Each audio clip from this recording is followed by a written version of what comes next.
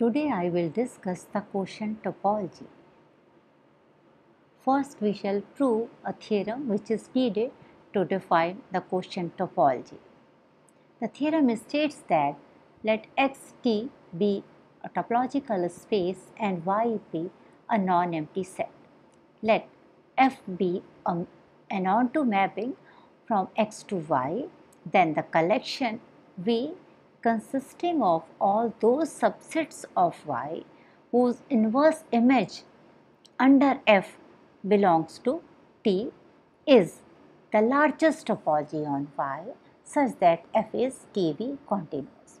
Further, a subset F of Y is V closed if and only if inverse image of it under F is T closed. Let us prove this theorem. First we shall show that V is a topology on Y. So first we show that phi and Y belongs to V, as inverse image of phi under F is equal to phi and that belongs to the topology T on X.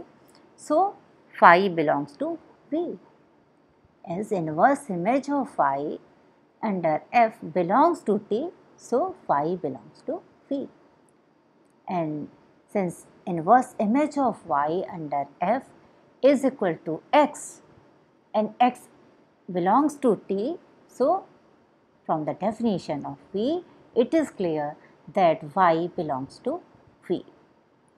Next, we show that intersection of any two members of V is also in V. So, take two members, let G belongs to V and H belongs to V. Then, from the definition of V, F inverse of G belongs to T and F inverse of H belongs to T. And since T is a topology on X, so intersection of any two members of T is also in T. So F inverse of G intersection F inverse of H is equal to F inverse of G intersection H, and this belongs to T also. And from the definition of V, since F inverse of G intersection H belongs to T, so G intersection H belongs to V. Next, we have to show that union of any arbitrary collection of members of V is also in V. Let G lambda belongs to V for each lambda in capital lambda, where lambda is an arbitrary index set. Then, by the definition of V, F inverse of G lambda belongs to T for each lambda in capital lambda. And so, their union, since T is a topology on X, so union of its members is also in T. So, take union F inverse G lambda, lambda belongs to capital lambda, and this is equal to F inverse of union of G lambda, lambda belongs to capital lambda, and this belongs to T. Since here inverse image of union of G lambda, lambda belongs to capital lambda under F belongs to T, so by the definition of V, it is clear that union of G lambda, lambda belongs to T belongs to V. So we have shown that union of any arbitrary collection of members of V is also in V. So all the three conditions of a topology are satisfied in V. So we can say that V is a topology on Y. As inverse image of any V open set is T open, here we have constructed V so that F is continuous. Here G belongs to V if F inverse of G belongs to T. So we can say that inverse image of any member of V is open in X, and so F is continuous. F is TV continuous. Next, we show that V is the largest topology on Y. So consider some other topology on Y. Let V dash be another topology on Y such that F is T V dash continuous. Then we shall show that V dash is coarser than V.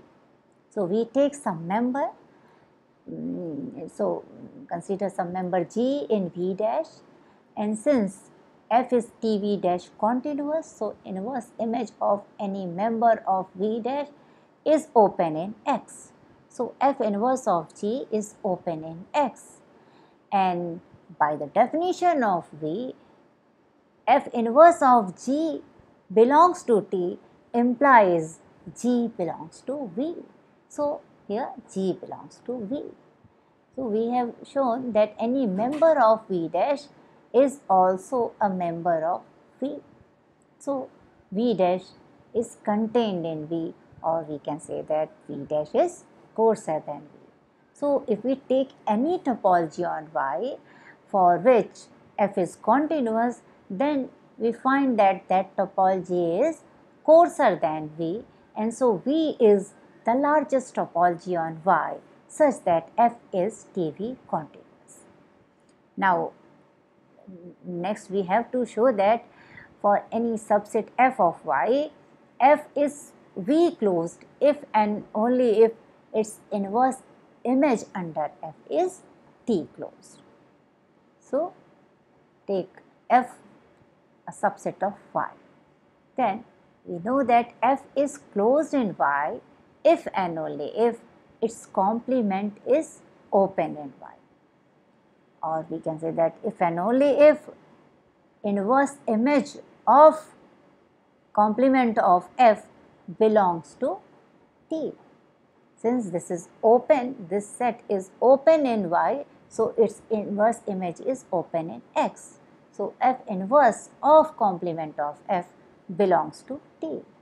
Or we can say that if F is closed in Y, if and only if X minus F inverse F, that is complement of F inverse F, belongs to T. F inverse Y minus F is equal to complement of F inverse F. This belongs to T. That is, F is closed in Y if and only if F inverse of F is T closed. Since complement of F inverse F is open in X, so its complement is closed. So F inverse F is T closed. Now we shall define the quotient topology.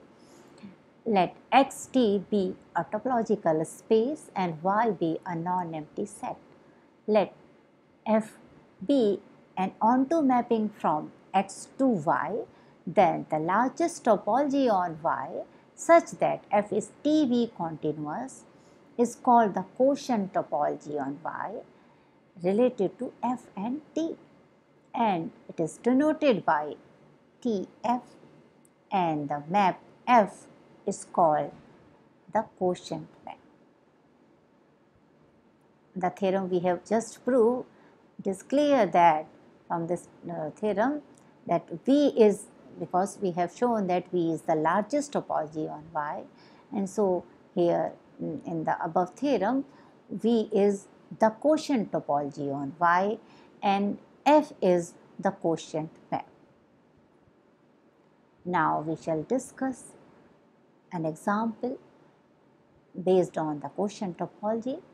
Let T be a topology on the set X consisting of A, B, C, D, and T consists of phi set AB, singleton set A, doubleton AC, and set ABC capital X.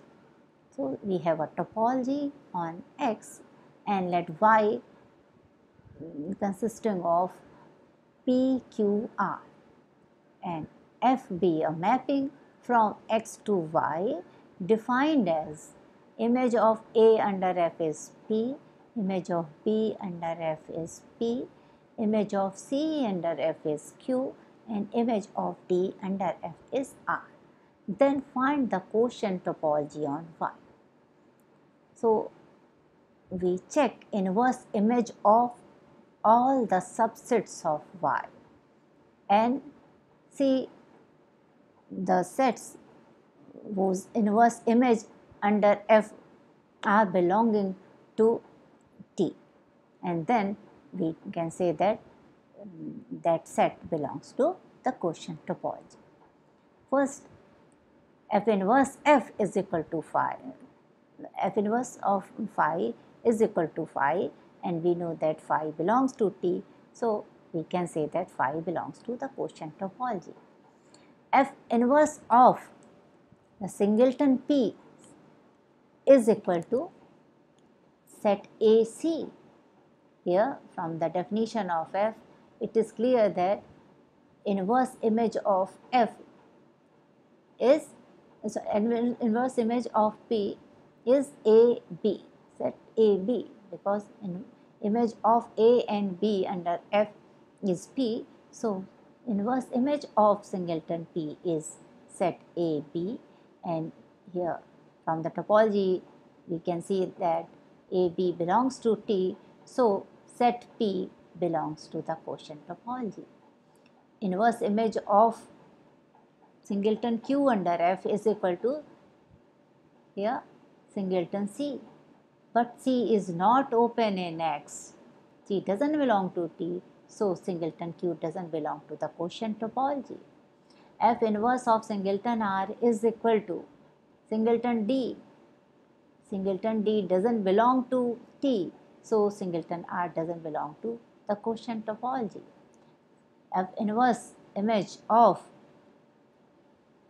set PQ is ABC, ABC, and so, and here we note that this is open in X, and so this belongs to T, so set PQ belongs to the quotient topology.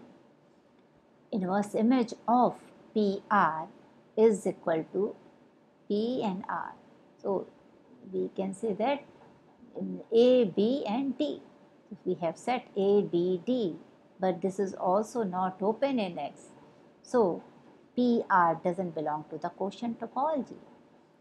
Inverse image of QR is set C, D, which is not open in T, so set QR doesn't belong to the quotient topology. And inverse image of PQR is clear that A, B, C, D, and this is open in X, so PQR belongs to the quotient topology, that is inverse image of Y is equal to X, which is open in X, so Y belongs to the quotient topology. Hence, the quotient of topology on Y is TF, that is given by phi singleton P and set PQ and set PQR, that is Y. And so this is the required topology. Thank you.